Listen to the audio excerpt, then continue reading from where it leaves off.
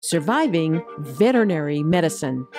Be smart, be bold, be creative, and be your own boss. At the very least, find a practice where you can do what you do in the most positive way that gives you the space to practice medicine as you see fit. Because at SVM, we set a higher standard for medicine than what you learned in school. I'm your host, Dr. Narda Robinson, veterinarian, osteopathic physician, and leader of the Vet Med Revolution, calling for safer, gentler, and more effective medicine for animals and their people. Welcome to this month's episode. Today we'll be talking about living on the edge in exotic and wild animal medicine. In Vet Med, we still need to learn much more about species across the board. But when you practice on the edge and work with wild or exotic species, the depth of information really thins out. And that's why it requires such a hefty degree of intellectual curiosity, grit, and compassion, as exhibited by my three guests today, Dr. Lisa Wolfe, Dr. Jolynn Chappell, and CuraCore's own Nancy Howard. I first met Dr. Lisa Wolfe, a veterinarian with the State of Colorado Division of Wildlife, while working with the Greenwood Wildlife Sanctuary in Boulder, Colorado. Shortly after my graduation from CSU Vet School, where I'd also begun the veterinary acupuncture service, I met Dr. Jolynn Chappell. She saw exotic species in her private practice in Loveland, Colorado. And also around that time, I met Nancy Howard. She worked with Dr. Wolfe for DOW and eventually became their district wildlife manager. She brought her black cat to see me for acupuncture, and soon thereafter she began making movies for me about the patients I was seeing at CSU. And now I'm happy to say that she's our media guru at CuraCore and produces professional videos and other media for us. These are my colleagues and also my friends. Working with wildlife was what brought me to veterinary medicine. Working with women like these has made it incredible. Hi, I'm Dr. Lisa Wolfe. I worked for 18 years for Colorado Parks and Wildlife as the field veterinarian. As a field veterinarian, we do herd health. We work with the researchers, biologists, officers, do all the training for capture mobilization, look at herd health and figure out what testing needs to be done, see if any management can be done, that kind of thing. We at Colorado Parks and Wildlife, we also have a research center, so I was the attending veterinarian for all of the animals at the research center as well. Prior to that, I worked for Jolynn. And how was that? It was great. But, some of the things you were talking about as far as surviving medicine, the medicine was fascinating, and I loved working with the wild animals there. One of the things about surviving, I think, is also learning your personality. And I am not as much of a people person as Jolynn. Like, she was much better with the clients and education and hand-holding and that kind of thing, which is a really important part of practice. I'm more of a scientist, just jump in there and get stuff done. So it was, you didn't feel like you were in the right spot after a while? Yeah. I love working with animals. And not that I don't love people. I do love working with people, but I don't have the personality that exudes some of the hand-holding that people that come into a practice with a sick animal honestly need. I just want to get the case taken care of, and there's more to it than that. So how did you find your way to the Division of Wildlife? Well, my husband had to be the head wildlife veterinarian, so I was already doing the medicine for him. He didn't he's a veterinarian as well, obviously, but he's more of an epidemiologist scientist and wasn't as interested in the medicine or the hands-on medicine, doing the surgery, that kind of thing, as I was. So I was already doing a lot of that. And then a clinical position opened up with the Division of Wildlife, which was new to have another veterinarian. Actually, prior to that, one of the researchers at CSU needed a field veterinarian for her project. She needed someone to go out and dart and handle deer for her project. And so I applied for that position and got it, and spent 2 years in the field doing her field capture for her. And at that time, we also developed a technique that had been used in domestic sheep for testing for chronic wasting disease. So because we were able to develop a live test as part of her project for chronic wasting disease, when the clinical position came up with the Division of Wildlife that was specifically as a diagnostician for clinical chronic wasting disease, I had all of the boxes checked, so I was able to get the position. That's really great. That's really great. Thank you. And then Jolynn, what was it like for you to evolve from where you started out and then along the way? Well, I graduated from CSU in 91 and was hired at a private clinic. And I was hired specifically to do to start up their avian and exotic program. They didn't have anything at all. And so I was there for probably about a year and a half, almost 2 years. And then I had the opportunity to spread out and go out on my own. Because with exotic medicine, unless the practice is really geared to do it, it's a bit of a struggle. And you're expected to do everything. Yeah. And I thought, well, might as well do this on my own. Yeah. But and that way I could do it the way I wanted to do it. And so it evolved where I became the owner of Aspen Wing and had that for about 27 years until I recently retired about a year and a half ago. But it was quite a learning process. I don't know that maybe it wasn't the smartest move, but because I didn't have anyone else, I was in there by myself. Mm-hmm. I was a sole practitioner, but I'm finding maybe as I get older, or maybe back then too, I work better by myself sometimes anyway, mm-hmm. because I don't have to answer to anybody. Right. But the few times when I had other people helping, like when Lisa was there, I've had a few associates. It made it way fun, actually. me and Lisa had a ball, kind of fumbling our way through some of the surgeries, because back then a lot of times there was species we were working on that didn't even have anatomy books or anything on it. So we were kind of like, I wonder what this is. So I think the reason that's the reason I went into vet school, is to work on birds mostly. That parrots are my passion. And it's such a new field still, even now, but back then it was a super young field, and it was exciting. It was really cool. And, looking at how I did things way back then is totally different than how I did it now. And it's all about learning, like you had mentioned before, is trying to make it as least stressful as possible for the animals as well as the owner. And there are ways you can do it. You don't just have to go in and grab them by a towel and everything. So it's not just learning all the medicine and surgery techniques. It's learning how to handle the animals and how to communicate to the owner so that they will learn how to maybe manage the animals better, because probably at least 95% of the problems that came in were husbandry and diet related problems. But most people were like sponges. They will, if you give them information on how to change it, and that was cool, So I found that if I was helping the animal and helping the owner help that animal themselves, it was very rewarding, extremely rewarding to do that. And I can't imagine just working in a dog and cat practice.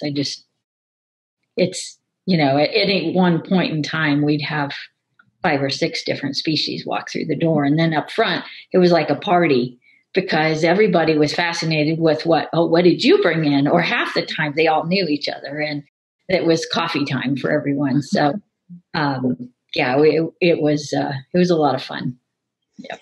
Yeah, and that you knew it during vet school. You had, I think, an interesting course of training, like how you pursued the educational stuff post-grad or even during school. During school. Well, and I did breed parrots. And that was my main goal of why I wanted to go to school, because there was maybe one person in the state of Colorado that worked on birds. And so at the time I was a veterinary technician, a certified vet tech. And I thought, well, what the heck? What's another 7 more years? So and we happened to move up to Fort Collins. So I went to vet school. And at the time I was known as the bird lady because I would bring my baby birds that I was having to hand feed in this porta-brooder that my husband made for me. And so I'd have to, in between classes, I'd run into the bathroom and hand feed my birds.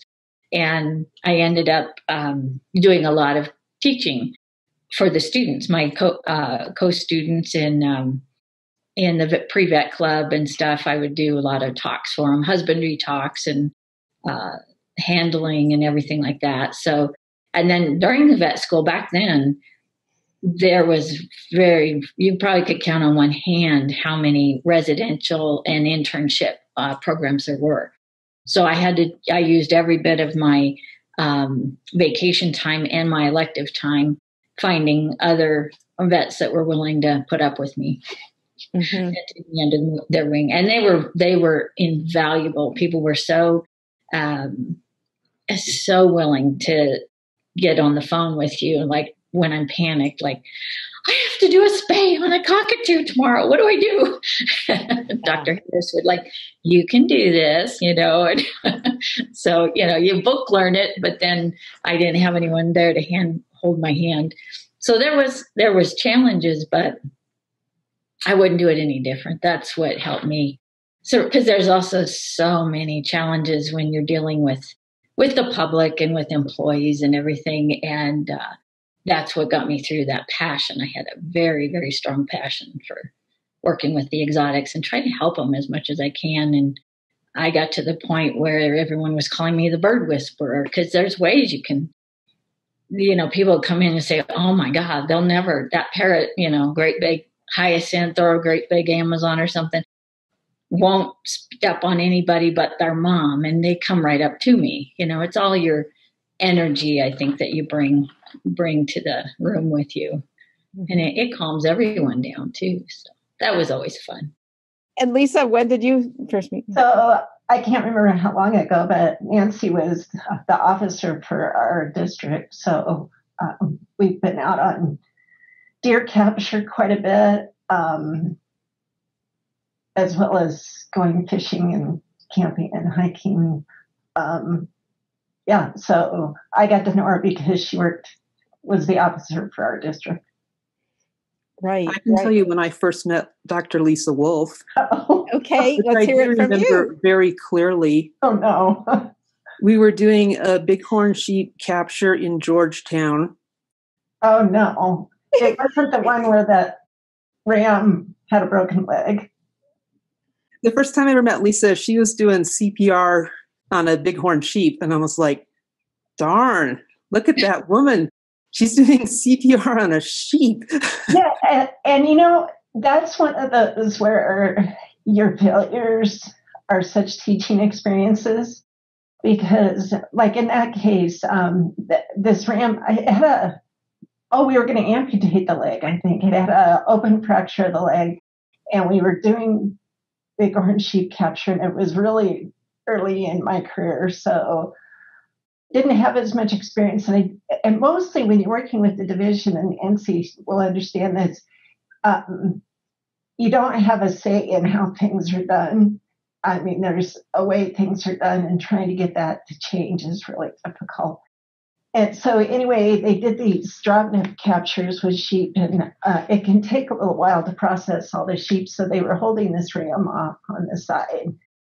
And as you can imagine, this animal was pretty stressed being held. And it was being held because we were going to do this procedure before we left it. Anyway, the animal finally stressed and succumbed and died. And interestingly, we even stopped for lunch on our way down there for the canyon. And these people came up to my table and they said, "You're the vet that let that ram die." And that was just crushing to me. And yet, such a learning experience, because understanding stress kind of developed my career.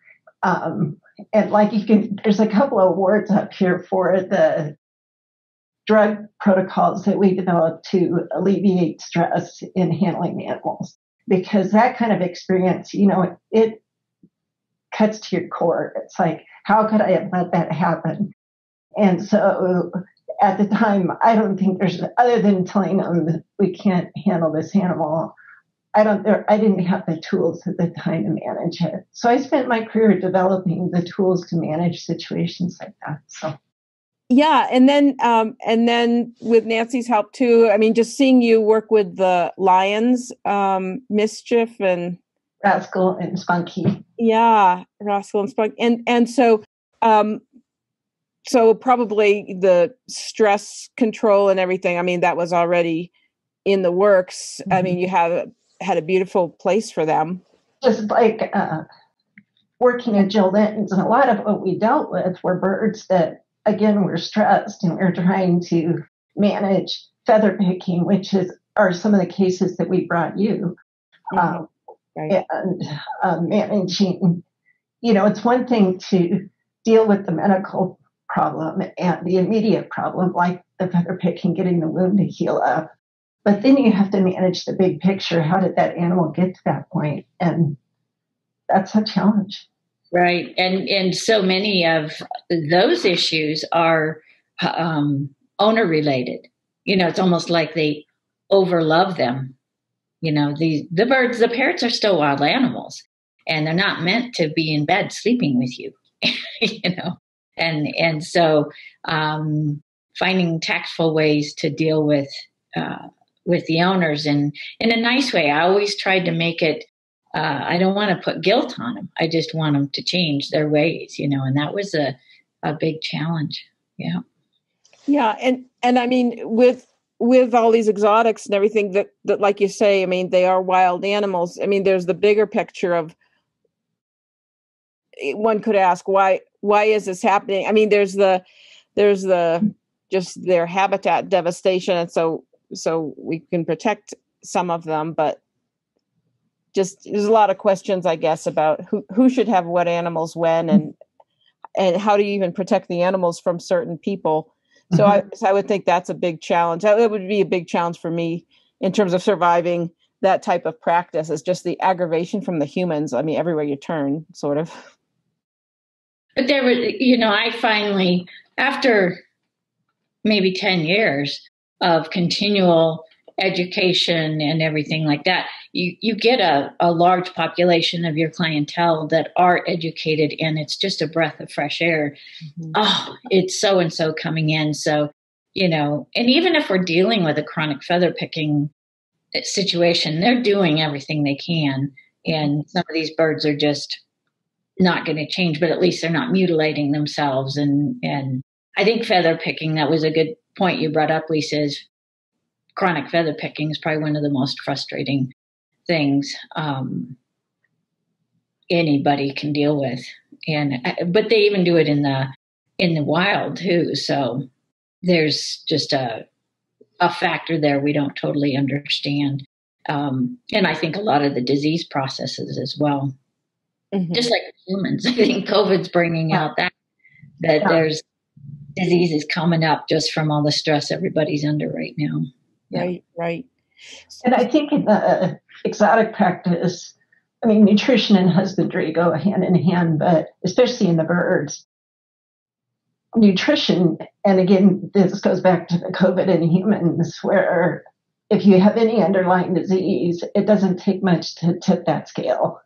And probably nutrition is one of the bigger ones in birds. And I guess just physical exercise, because if birds are in cages, they're not flying. And learning how to manage that in a domestic situation or a captive situation. Again, you can treat the injury or you can treat medically with trauma, but you also have to treat the big picture. Right. Well, and you should explain, Lisa, Narda brought up the mountain lions. Explain maybe where they come from and why you had them, but also and they're doing it with all the zoos now too. The enrichment, the clicker training, and all that, I think is a huge thing for all these captive animals. So by the time we got our lions, I had been with the division long enough that I could have a little more say on how things were done. So when they asked us to do the study, I said, we can bring lions and do the study, but not without enrichment. Because when you look at historically problems in captive lions, they're just bored. I mean, they're designed to go out and hunt and explore territory, and then you put them in a captive situation. You've got to find other ways for them to use those same skills.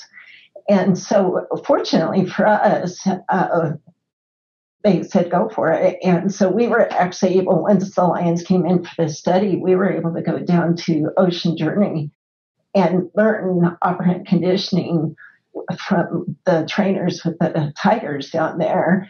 And then we were also able to go to the zoo down in Denver, and we got to work with the African wild dogs and a few things like that to learn how, because it's one thing to train dogs or train birds, but when you can't always be in direct contact with an animal. Fortunately, our lions were hand raised, so we could handle them. But we were thinking in the long term, we might not always want to be in the cage to do the training. So learning from these trainers. And then you start realizing it's that operant conditioning is helping these animals to engage with their environment, with the people. And that's a two-way thing. It allows you to know how that patient is doing.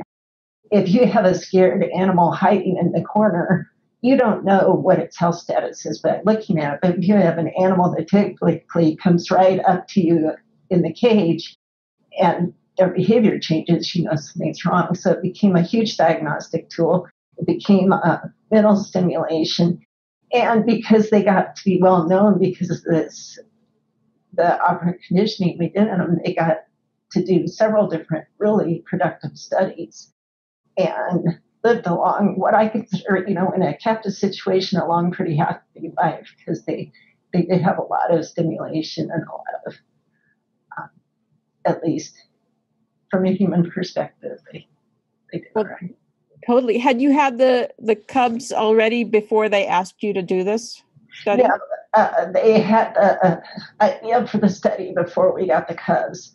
And so we had the chance to kind of decide how we would set it up. And that was another part of the learning process, just in research in general, is it's really easy to be told by researchers you're going to be doing this study.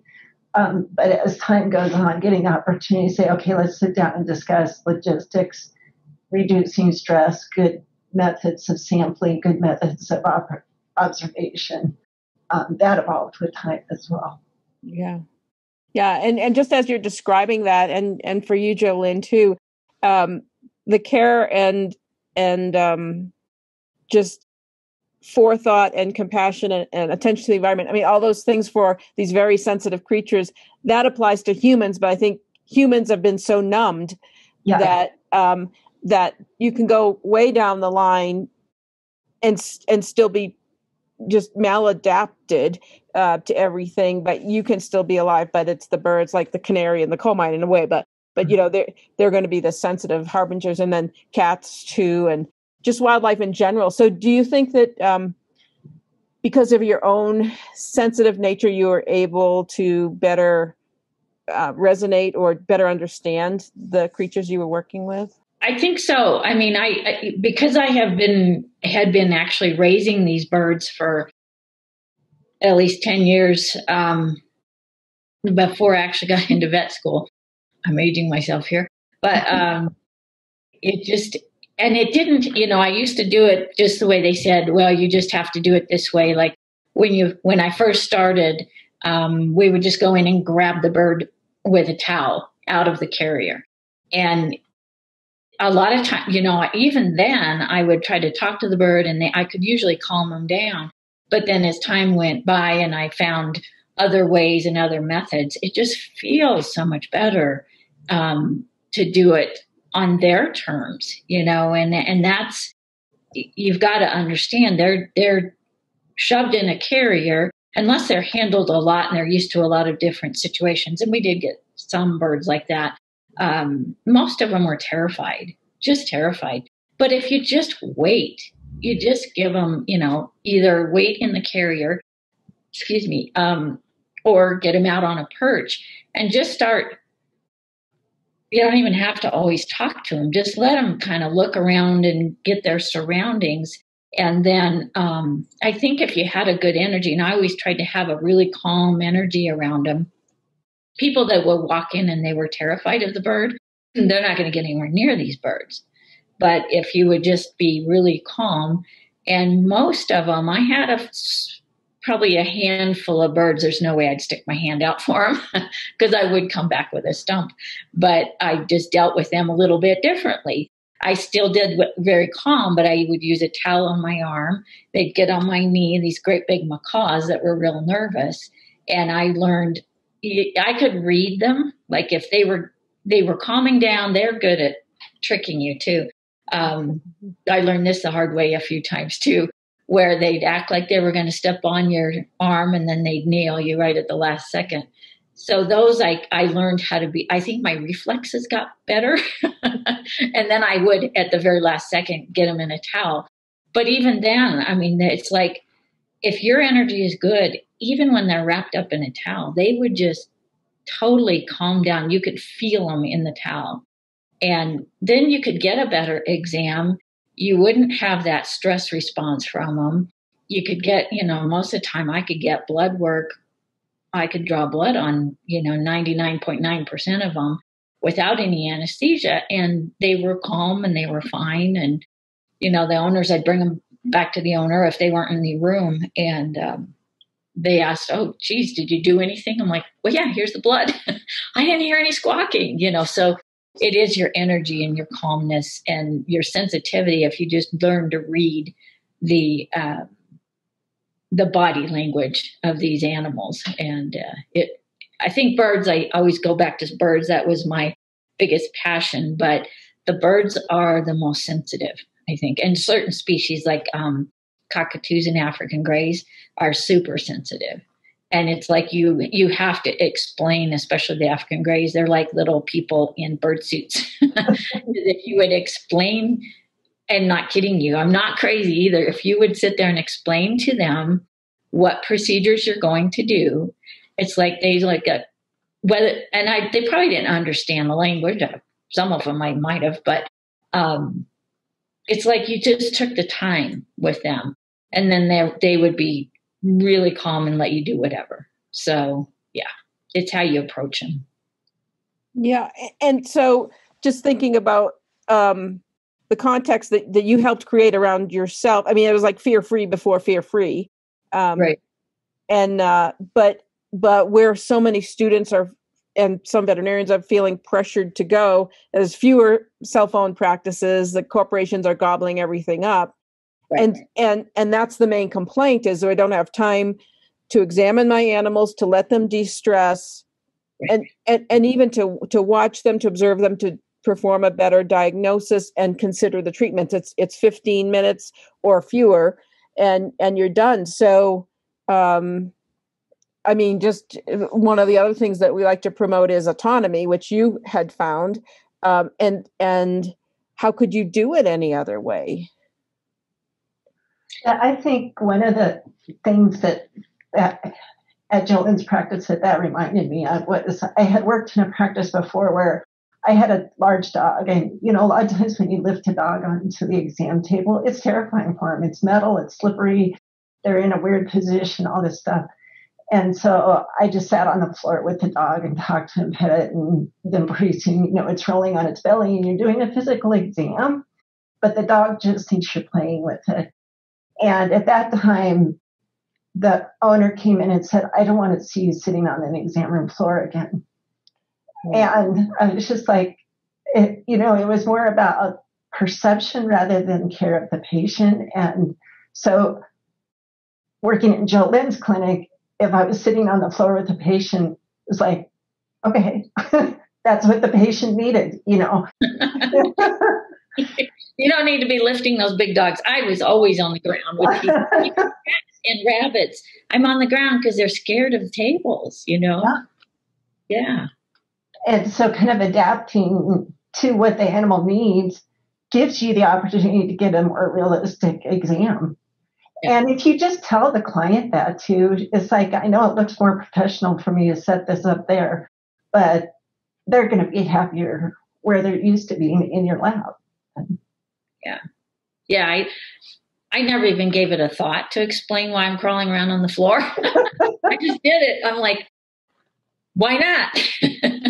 And everybody would like, well, don't you want the dog up here? I'm like, or don't you want the rabbit up here? I'm like, no, they're calmer down here. If you're okay with it, I'd like to be down here. So, yeah. Well, and I would think liability wise, it's better. So there's the human back issues that you're, I mean, some people, they can't get on the floor, or maybe they'll have a hydraulic table, but just like with you, Lisa, and picking the animal up and then hurting yourself or getting bitten. And then there's the injury risk for the animal. So there are those business characteristics too. And, what I see is that veterinary medicine has evolved from this more patriarchal system and all the things that engenders and expects from people to now that it's predominantly women, and not that there aren't sensitive and wonderful men too, but there is developing, I think, this different kind of culture, and even fear-free from Marty Becker. I mean, so men are fine too with the nicer way, but there are still so many pockets. And then again, this corporate mentality of the pressure and the charge for a lot of stuff, refer for a lot of stuff, and keep the visits short. Just the thrust of this whole surviving veterinary medicine thing is finding your spot, like you both have done, and where you can exist and just align with your soul and your morals or whatever. But also to push back on these other external, like just not be swallowed up by whatever other pressures there are there. So I think you both have done a great job of finding your places. At least, Nancy, do you want to jump in at all about how you survived wildlife? And I did not survive, so I will not jump in. I'm a casualty. Well, we rescued you. Yes, you rescued me. Okay. Well, jump in anytime you want to, Nancy. But Nancy, tell a different story other than the ram with the broken leg. Yeah. We did some fun stuff. You had that moose that ate bananas. My favorite thing was when Lisa finally was available to us as wildlife officers, because we were kind of a little bit like doing things in a vacuum for a while. I'm like, because we went through training. We had like a day of how to tranquilize animals and euthanize animals. And then when you go out and you actually start doing it, it's like, this is not exactly like how it was in school.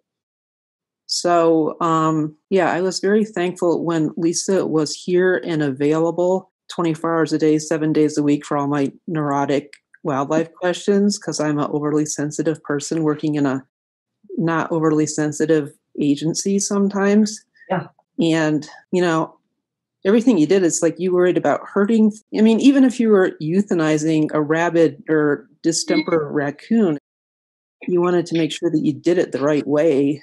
And, tranquilizing bears and making sure they didn't fall out of the tree and hurt themselves. And it was nice to have somebody to talk to, because, it was the kind of place where you were just on your own. And every time we went out and did one of these things to the animals, either trap and move or trap and collar or whatever, it's like we never had I always wanted to debrief after stuff. Mm-hmm. It's like, okay, we just caught a mountain lion in Old Town Fort Collins. Let's talk about what went right and what didn't go right and try to make it better next time. And that was kind of like what do you want to do? Like, what are you even talking about? Let's just go on to the next thing. And I mean, I felt like here, having Lisa and Mike here and available, it's like, I think we got better I mean, every time there was a bear in a tree, it's like, how can we do this better? How can we release them better? How can we make sure they don't come back into town better? And, there was lots of ups and downs because it's like, well, shoot, that didn't work out well at all. But I mean, I think for the most part, we got better at what we were doing here just because we had access to somebody who was paying attention to that and was interested in the same kind of, I think Lisa and I kind of are the same with animals. It's like, do not hurt the animals, be nice to the animals, no matter what you're doing to them. And I never want to, I mean, when I had to catch stuff, if I was taking birds into the raptor program or what, it's like, I was so sensitive about like, I'm scaring them to death. I'm hurting them more, all that kind of stuff. And I don't know. I just like the more you do it, the more you learn how to do it correctly. I don't know. I mean, that's one of the reasons I think I was able to survive there as long as I did was because I felt like I had a kindred spirit that I could speak to frequently. So, yeah, we did lots of fun stuff. We had deer in hammocks and deer with their antlers caught in Christmas lights. And we had moose sleeping right next to I-25 in the cornfield. In a cornfield on a weekend day. And I don't know, we caught a lot of deer and put collars on them. And we caught a lot of bears in Fort Collins with a lot of people watching us do it.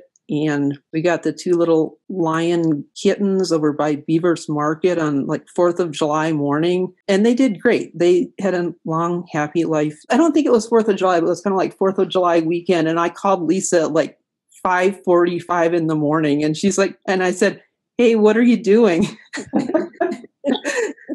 She's like, eating breakfast. And I'm like, oh, good. Because you want to come help me do something? And Lisa and Mike both came over. And I'm like, there's like two mountain lions right here next to the grocery store. And they came over and we caught them and then they ran and we had to run. I remember Mike jumping over the fence. I'm like, wow, he's a good high jumper. We darted them and they ran in different directions and we all ran in different directions. And it's like, oh, shoot, where are they now? And so Mike went over the fence. Lisa runs down the alley and I see her go headfirst into a lilac bush. I'm like, well, that's strange behavior.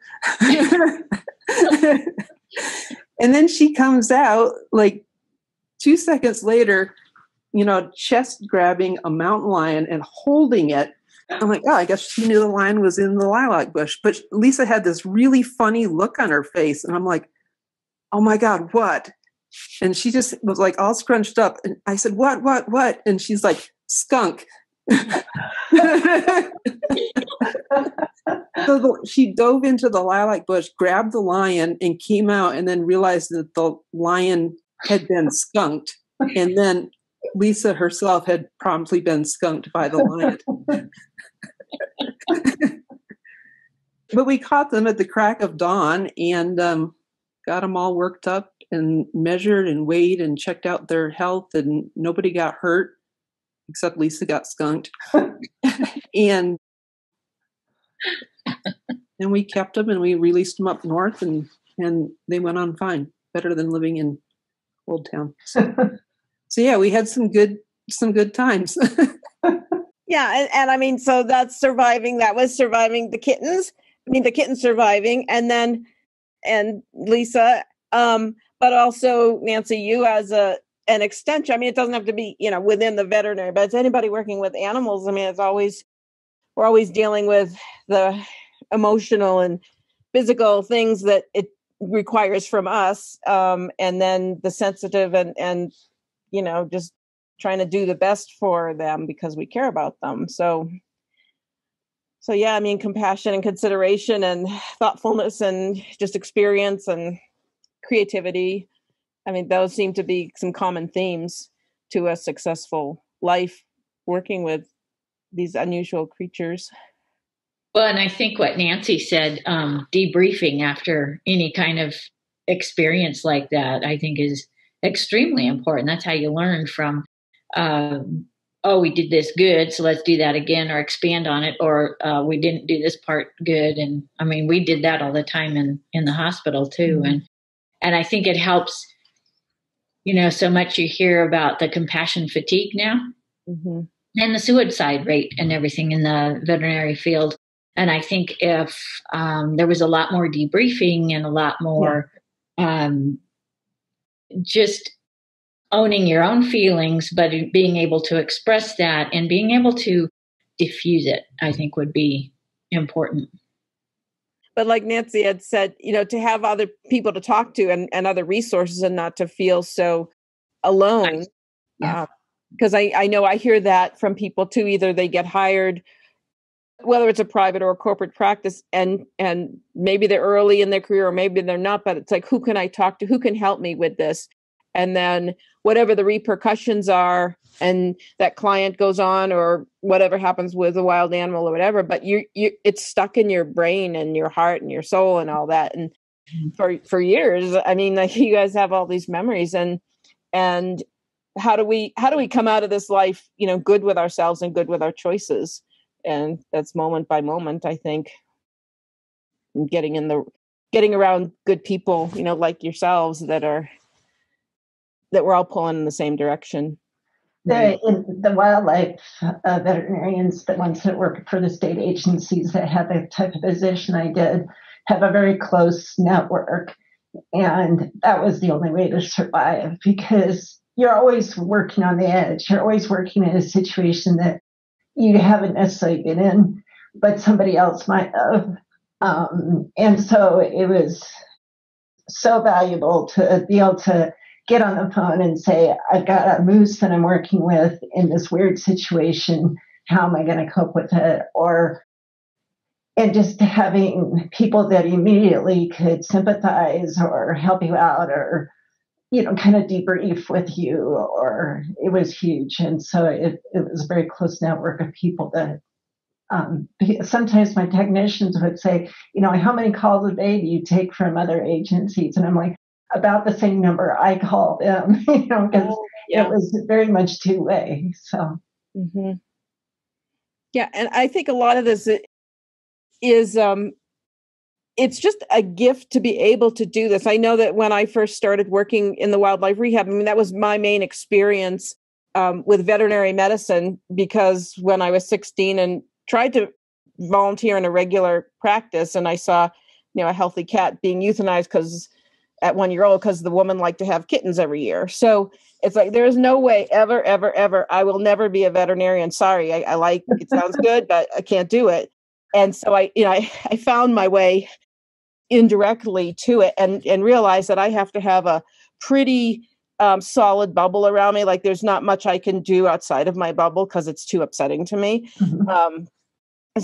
But when I did start doing the acupuncture on the wildlife at the eventually Greenwood Wildlife Rehab in Boulder, it just made me so high to be able to work with them and to do what I had been doing for humans, and under the supervision of veterinarians, but because I wasn't a vet yet. But it's just like, this is a really special opportunity. And I just find wild animals so incredible, that it's to just be able to encounter them, in your work, but also in a place that is conscientious. I mean, so it's like I would need those two things, but sounds like you all eventually more or less found that. I think, like you said, also learning to respect your bubble and not feeling like you have to perform outside of it. There's somebody else that can perform outside of it, and you can perform well inside of it. I had this conversation recently with another veterinary friend of mine that's a clinician at CSU, and I was in a situation, it was with talking to a human, and I was so flustered and couldn't get the communication going. And later she said, you can face a lion and get less flustered than you did with that person. And I'm like, but for me, that's part of my bubble. I mean, I know how to read their behavior, and they're predictable, and I know how to, kind of contain my energy. I have no idea how to deal with a crazy person, And so and she does. And so I could just kind of step back behind her and say, you know what, you know how to deal with this. I don't. And it's hard for us as humans to reach a point of ever feeling like it's okay to do what you do well in your bubble and not feeling like you have to step out of it. Yeah, that's a really good point. Yeah, I think aside from rabies and distemper, I don't know of too many animals that intrinsically, without human, impact, go crazy like people do. Like, I don't know, humans. It is so different understanding humans who have all this history, and I don't know, just so a lion is more honest and direct versus a human has all kinds of masks they can wear and agendas and everything like that. So I think that's probably another characteristic maybe of when wild animals, like, I mean, this is probably sounds a little woo-woo from my Boulder days, but that's where I started working with, but I still believe it. It's like when I see like the eyes of a wild animal, if I was to say where God is or anything like that, that's where I see it most closely, is in their eyes. It's so, pure and unpolluted. Just in nature in general. Yeah. That's where you have to get back to your roots, being out in nature. I mean, I did a lot of rehabilitation as well. And, I would do surgical repair on some of these raptors. And they'd come in all mangled, usually because of human causes. And then, boy, the moment you open that carrier and you see them fly free again is just, it's a feeling you just cannot describe. It's pretty incredible. And I think that's what carries you through the negative parts. You got to find those things. In vet medicine, there's always going to be negative stuff, but you've got to find those little moments that are going to carry you through. Right. I think you have to find a way to decompress from the negative things. Like Jolynn and I go on these long trail rides and just decompress. Yes. Yeah, on horses. Yeah. Yeah, I think that the jostling of the horse, that just kind of loosens you up too. And then you're with the animal. Yeah. That's great. Well, and the horses are honest too. And they will mirror your energy. If you bring the stress of work onto that horse, you're going to be in trouble. Right. They're going to say, no, try again. Right. That's so cool. Yeah. And so Jolynn, you live like on a farm now, or where you moved out? About 40 acres. We call it our little mini ranch. And when we moved from northern Colorado and we decided it's getting way too crowded up here, I think we moved about as far away as we can get. We're right on the edge of a canyon, and we might see one person drive by every few days. It's peaceful. Yeah. Right. And I think another outlet you have is you do sculpture. Yes, I started that just before I retired. One of my wonderful clients, Diane Mason, is quite a sculpturist herself and was kind enough to take me under her wing and put up with all my phone calls. Now we have to do it long distance because she's still up in Loveland. And I didn't know I had it in me, but it's pretty fun. She's pretty awesome. Oh, yeah. I mean, it's like you're a professional sculptress. Artist. Not professional yet, but I'm having fun. Yeah, your stuff looks amazing. Yeah. Thank you. Of course, it's animals, Of course. It's the types of animals you worked with. Yep. And, that's fun because it's like I worked with these animals for 30 years. And so when you're actually forming them into clay, it's like, well, that doesn't look right. What is it? I've only looked at a million of these guys. So, right. and you just focus on that. Now all your worries and problems of the world goes away. Right. Yeah. Well, any last words to wrap things up? I mean, I think we kind of covered the the scope of your career. And then Lisa, what are you doing now? Did you end your career? Or? I retired, and now I occasionally go and help a biologist or researcher, and I can pick and choose what projects and when I want to do it. And I have my horses, and what I wanted, among other things, to retire while the job was very physically demanding as well as emotionally demanding. And I wanted to retire while I still had some mental capacity as well as physical capacity to go do other things. So, yeah. Well, cool. I stay remarkably busy. I can't always tell you what it is I've been doing. Right. Yeah. It's amazing when you retire. I'm packed with, and I think what I'm doing is I'm giving more time to myself now. You know, I walk out on my canyon every day and just sit and just watch the birds, and it's amazing how healing that is from anything you need healed from. I think one of the biggest things for me is I can sit and have a cup of coffee. Right. Who did that? And I can read books. I've read probably 20 books in the last couple months. I hadn't read that many books in the last 40 years. Right. Other than textbooks. Yeah. So just to kind of wrap up, so Joe, we'll start with you. Is there anything you would have done differently, or in retrospect, are you cool with did it seem to fall into place in retrospect? Everything fell into place. It was like, when I needed a different path, it came through. And I discovered acupuncture and laser through you, which has been, I'll never forget the first class I took with you. The whole time I'm saying, oh my God, this is magic.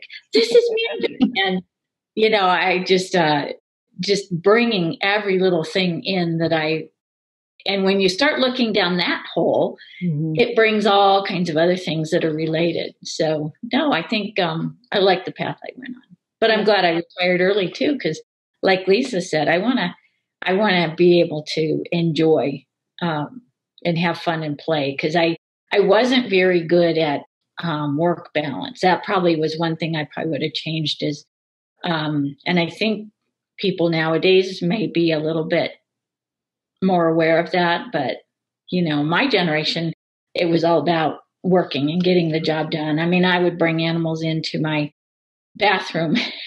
I would be up all night trying to save them. And, I guess if I'd learned a little bit more work balance, that probably would have been a little bit easier on me and my family. But we survived. It's all good. We had fun. It's a tough call. Yeah. Yeah. And Lisa, how about you in retrospect? I would have to say the same thing, that the career path I went on worked out for me. The work-life balance was not there. It takes a toll on you when you're trying to, do your job well and be a parent and be a spouse and, as my father was aging, trying to keep up with his needs and all of these things. That's one of the things they don't tell you in the rule book, that you're not only going to have to take care of your kids, you're going to have to take care of your parents. Right. And so work-life balance is really challenging. And I think one of the things that both Jolynn and I are fortunate to have really supportive husbands, but a lot of times, that gender role, you tend to be the nurturing person, so you're doing most of the caretaking. But fortunately, we've had spouses that also helped out. But I can't imagine if you were trying to do it all. Anyway, I think work-life balance is one of the more challenging things. Yeah. Because I can imagine, Jolynn, when would you have ever said, well, you little bird, I know you need me all night to live, but I have to go home now and play tennis or something. How, in the moment and you too, Lisa, if Nancy called and there's kittens, oh my God, in Old Town. But, so when you go running and you go help them. Right. So just when could you have said no at which time, unless just the whole structure was, it's hard to know. Yeah. In the moment, how. And I think too, for both of us, at least our kids were interested enough and participated, like my kids have been out with us any number of times when we're doing capture work or sitting in the bathroom with me, trying to get the patient to survive the night, whatever. So at least, and I think they enjoyed participating, but that's always a challenge too. Yeah. I do remember that Lisa brought her daughter with her when we caught the lions, and she had her riding clothes on because you guys were supposed to be headed to a riding lesson. And instead, you came in riding clothes to capture mountain lions. Yeah. Yeah. But it was fun. Yeah. I don't know how old my daughter was when she first learned how to set a catheter and some things like that, but she was pretty skilled. Mm-hmm. Oh, great.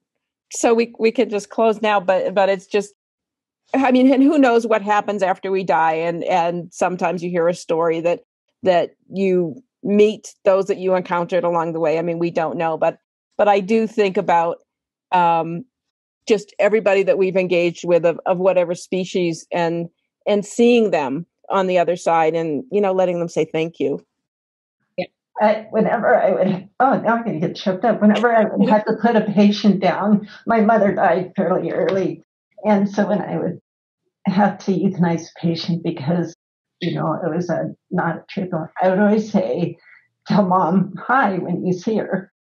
And that was one of the things that clients were always like, but I'm like, no, my mom will be excited to see another dog out there,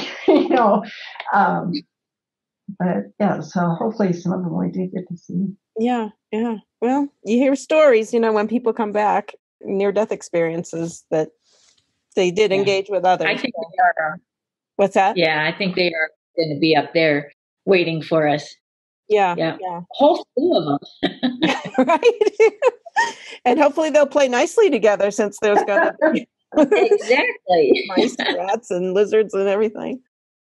Well, thank you for doing this, everybody. Well, thank you for inviting us. Yeah. Yeah, it was an interesting experience. Yeah. Is Nancy? Everything we do is an interesting experience. Okay, we're done recording now. But Lisa's the most interesting, smart, compassionate, helpful, kind person, and so humble she's so incredibly humble about, she is like the coolest, bravest person I've ever met in my life. It's true. She shows up over here at the moose laying next to I-25, and she said, what do you want me to do? And I said, dart it and drop it right there. I do not want it to step 1 foot onto I-25. And little Lisa gets her dart gun out, and she like army crawls out through the corn. And Shane and I were like up on top of our trucks, and Shane protected Lisa so much. He's like, we have to protect Lisa. Don't lose Lisa. No matter what, don't lose Lisa. And he and I were up on the trucks watching, and it's like, where did she go? It's like, I don't know. She's in the corn. And all of a sudden the corn's moving like right next to the moose. It's like, oh, she's going to hand inject him. And she belly crawled up to this moose and darted it and did exactly what I asked. I'm like, that thing cannot be staggering on I-25 on Saturday morning. Bam, down, and then, so yeah, she totally just like randomly on a weekend morning came and did that out of the blue. It's like, I'm not brave enough or smart enough. But then we had to carry it out of the cornfield. And then who carries it? Lisa. Lisa carries the freaking moose. Oh, no. Nancy. Yeah, there were a whole bunch of us trying to carry it through the corn stubble, and it was going well.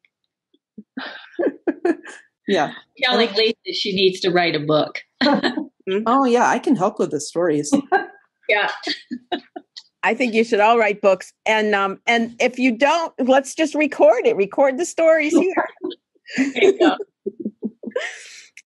That story should be in, Nancy. So, yeah, it was one of those. It's like, what am I going to do? I am not skilled enough. I am not anywhere near brave enough to deal with this. It's like, oh, let's just call Lisa.